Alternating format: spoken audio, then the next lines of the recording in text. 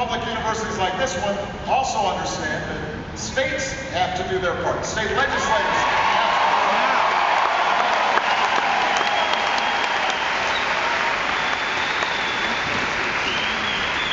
part. Last year, over 40 states cut their higher education spending.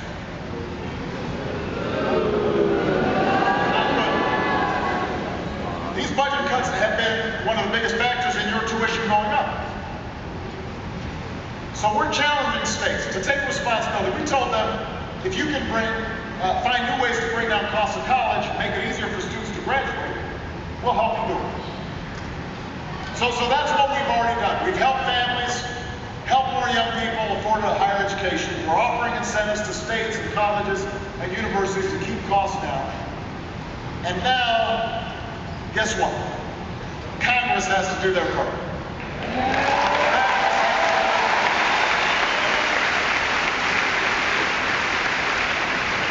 They need to extend the tuition tax credit that we put in place when I first came into office that saves middle-class families thousands of dollars. They need to safeguard aid for low-income students so that today's freshmen and sophomores know they're going to be able to count on it. Our Pell Grants have to be, there for students. They need to give more young people the chance to earn your way through college by doubling the number of work-study jobs over the next 5 years.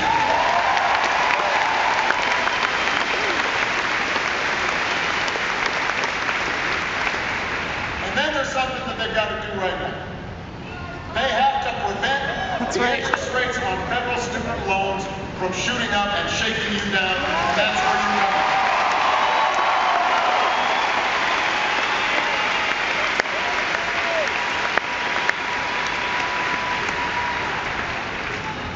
Now, 5 years ago, Congress cut the rates on federal student loans in half. That's 5 years ago, not the current Congress. Congress 5 years ago. On July 1st of this year, 2 months from now, that rate cut expires. I want everybody to understand this. Interest rates on those loans will double overnight, starting on July 1st if Congress does not act. And for each year that Congress does not act, the average student with these loans is going to rack up an additional $1,000 in debt. So this money out of your pocket. It's basically a $1,000 tax hike for more than 7 million students across America. Almost 170,000 students here in Colorado alone. Now, I just want to see a show of hands, because I want to make sure I'm not misinformed here. How many of you can afford to pay an extra $1,000 right now?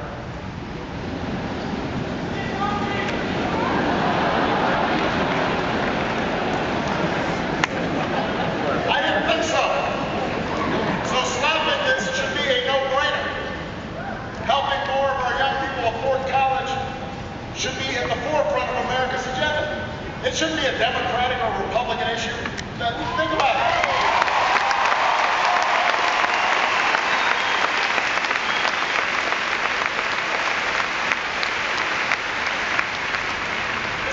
This wasn't a partisan issue in the past. The Stafford loan, that's named after a Republican senator. Pell Grants, they're named after a Democratic senator. When America, that's what we're supposed to be thinking about. Look, when Congress cut these rates 5 years ago, 77 Republicans in the House of Representatives voted for it. Of course, a couple of hundred Democrats voted for it, but that's okay. It was a bipartisan effort. Today, you've got Republicans who run for Congress, and they're not saying whether or not they're going to stop your rates from doubling.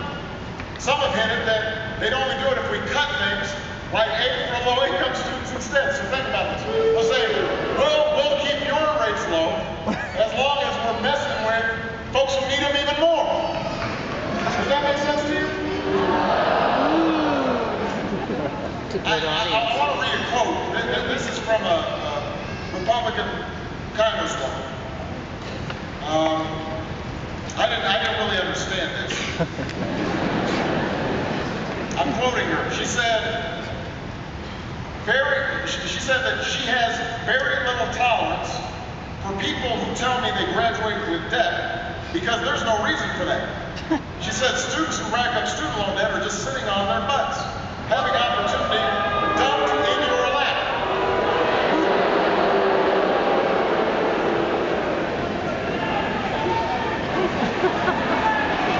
You guys can Google or what have you. Now think about that. Think about that. I can tell you, Michelle and I, we didn't take out loans because we were lazy. You didn't take out loans because you're lazy. You don't take out loans lightly. You don't say to yourself, man, this is great, I'm going to be really in debt. I'm not. You did it because the cost of college kept on going up and you're trying to graduate. And if these guys were serious about making college more affordable, then they wouldn't be voting to cut financial aid in their budget.